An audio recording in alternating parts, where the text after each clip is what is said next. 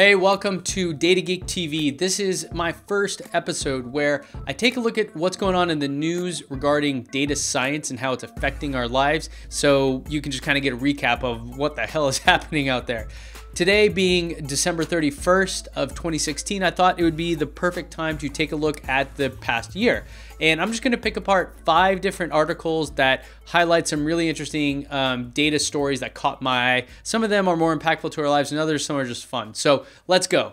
All right, so first I want to highlight Nathan Yao's website, Flowing Data. Nathan does an incredible job using R and D3 and data science and data viz, all this cool shit. And here, what he has is an article about how you will die. Yes, you can predict how you will die. The way 2016 has gone, I'm not surprised. So you go down and you can check it out. There's this little fun interactive graph. You pick your gender, your race, and your age. I am almost 35, not yet. And as it goes, you can see at what age the percentage of people are dying from what thing, and you can just let it run until 100% of people, till everybody's dead. You know, as my favorite movie said, on a long enough timeline, the survival rate for all of us drops to 0. Let me know if you caught that. So number 5 was this one from Nathan Yao. I love it. Great job, Nathan. Keep up the good work.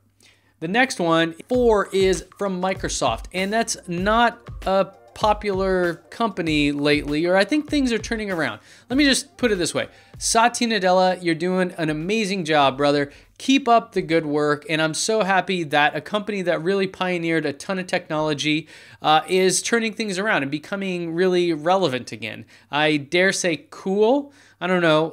Some of their products definitely are awesome. So that's what happens when you put a developer in charge instead of a business person like Steve Ballmer. But they have a cool thing they're doing where they're actually putting data centers in the ocean. And they're putting them in the ocean because guess what? The ocean's cold.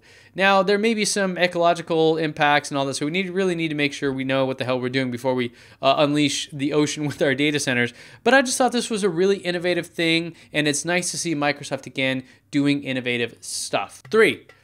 Polygraph did a study on all these screenplays, 2,000 of them, and they wanted to break it down by gender and age to see if, in fact, there is rampant racism and sexism in movies. I don't know how to put this. Even if there is rampant racism and sexism in movies, it's not necessarily the people making the movies, it's the people watching them. The movie industry is a business. They have to get people in there.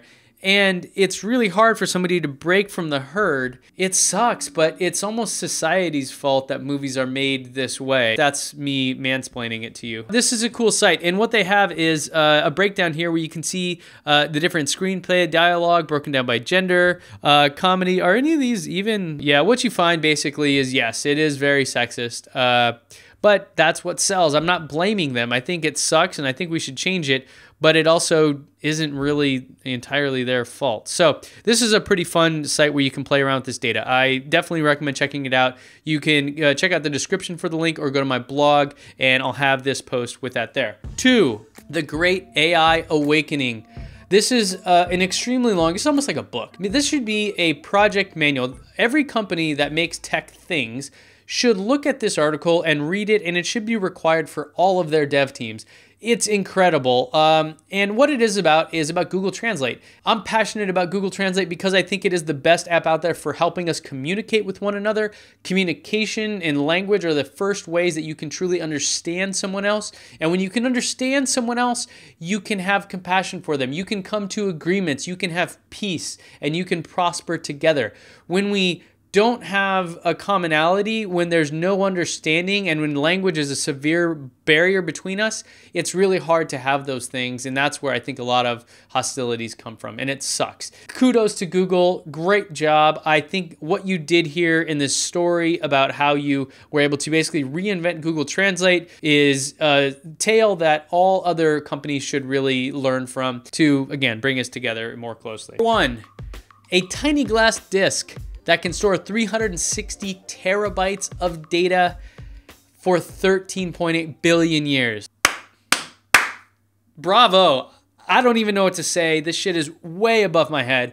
But here's the bottom line, and here's why this matters and why it's my pick for the most important data technology advancement in 2016. Data centers, as I mentioned, take a lot of energy, and there's a lot of stuff that goes into them, a lot of CO2 that's emitted, a lot of impact on our environment. They require a ton of energy. If you can break all of that down and break that mold and completely shift the paradigm to where data storage and data reliability are literally little tiny glass discs, and in the size of maybe my office here, we could have, you know, all of Facebook or all of the world's data, and it could be powered by a very low voltage type thing. That will change the world. That will have a tremendous impact on our lives, on climate change, on what we can and will collect, what we'll learn from the data. This is tremendous, and if this makes it to be able to scale, it is going to change everything as you know it. This little device here is going to have terabytes and terabytes of storage. Should I get the 64 gig or the 128 gig or the 360 terabyte phone? None of that will matter. It's incredible. And so kudos to the team in the UK that came up with this. I am just dying or living to see what happens here.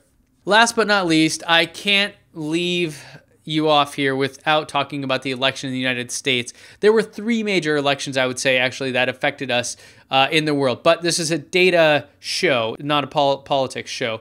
So I bring this one up because basically everybody got it wrong. Everybody, I mean, 538 probably did the best job. They gave Trump a 1 in 3 chance of winning. That sounds like, oh yeah, 1 in 3, you could win. Look at everyone else. It was like a 1% chance. It's 1 in 100. 1 in 100 and 1 in 3 are very different predictions. And so 538 did a good job, but everybody else blew it. The only body, you have to give a tip of the hat to the LA Times poll. They were the only ones that really showed Trump winning. But this here is a map that the New York Times built showing how it shifted, how counties went from left to right. And the biggest deal was the Midwest. And if I scroll down, you can kind of see that right here. Now, this viz is tremendous. This is a great map. Go check this out. You can see that Hillary Clinton, where she won, basically in big popular cities, which doesn't help her because you don't win an election by getting more votes.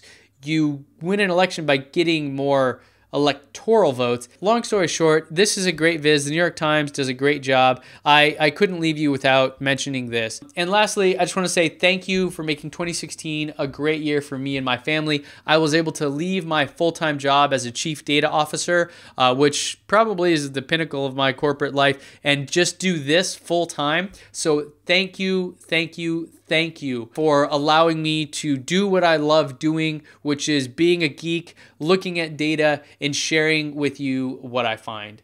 So if you're new to the show here, please subscribe. If you're part of the family already, please like and share this video as much as you can. Have a happy new year. I hope you and your family and the holidays and everything are treating you guys well. I will see you back here soon, starting next week in 2017.